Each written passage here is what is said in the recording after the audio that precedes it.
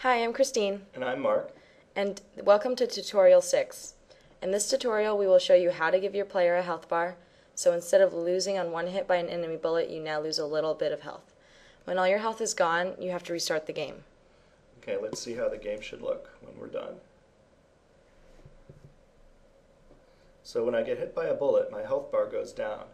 Also, when I hit a plane, my health bar goes down. If I lose all my health, I see that I lost and have to restart the level. So now that we've seen what the game will look like, we can unbold that from the list. Now let's open the file that the last tutorial left off at. And we'll make an object called Lives Controller. It's going to be like View Controller in that it doesn't look like anything, it just manages information. Alright, so right click on Objects, then Create Object. Name it obj_lives controller. First let's set the health. So add a create event. Click Add Event, Create, go to the Score tab. And under the Health section you see the Set Health icon. Drag that in. What does health mean? Health is a number from 0 to 100 that GameMaker has built in to manage your player's health. We should start the health at 100. After that, we can unbold that from the list.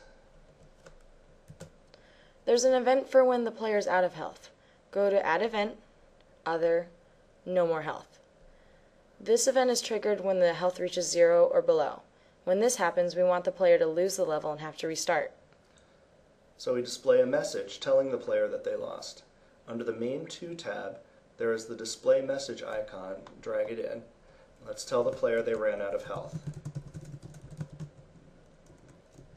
After this, go to the Main 1 tab and drag the Restart Room icon in. Give it a transition effect? Yep. Okay, so we've covered how to manage when there is no health left, so we can unbold that. If we leave it like this, how will the player know how much health he has? He won't be able to know very easily, so let's draw a health bar on the screen so that the player can tell just by looking at the corner of the screen. To do this, go to Add Event and choose Draw Event. What's the draw event? The draw event also happens every step, but it's when things get drawn on the screen. Under the Score tab, there's actually a Draw Health Bar action, so drag the icon in. To put it at the bottom left of the screen, let's use these numbers. 12, view underscore yView plus 449, 138, and view underscore yView plus 459. In your math worksheets, you'll be working on what happens when you change some of these numbers and how the health bar will change in appearance by changing the numbers. We use the view yView variable because remember we want the health bar to be relative to the view so that it always appears on screen and doesn't disappear off screen when we scroll up. We've now drawn our health bar so we can unbold. Now that our Lives Controller object is complete, we have to put it in the room to make things work. We can put it anywhere in the room since it won't show up on the screen, and we told the health bar to draw relative to the view. I'm going to put it in the top left corner of the room next to the View Controller object. We can unbold and play the game now.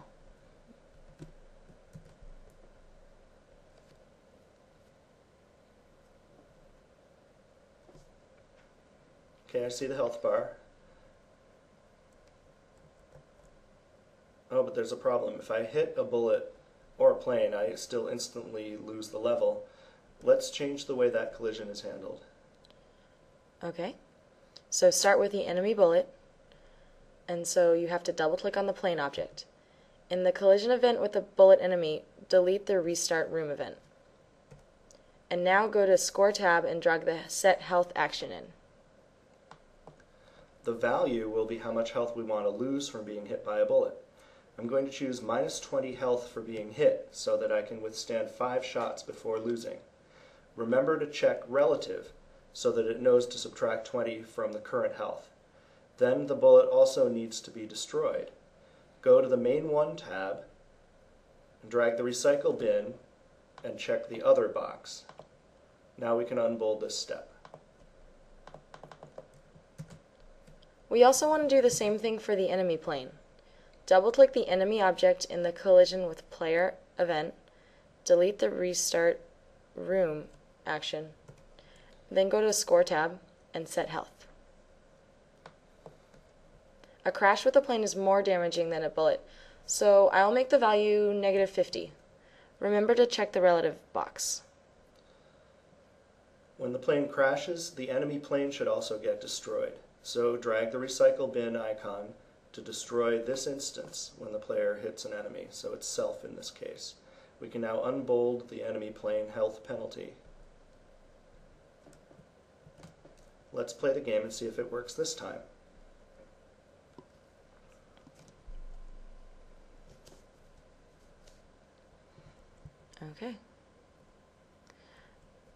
Okay, I see that I lose some health if I get hit by a bullet.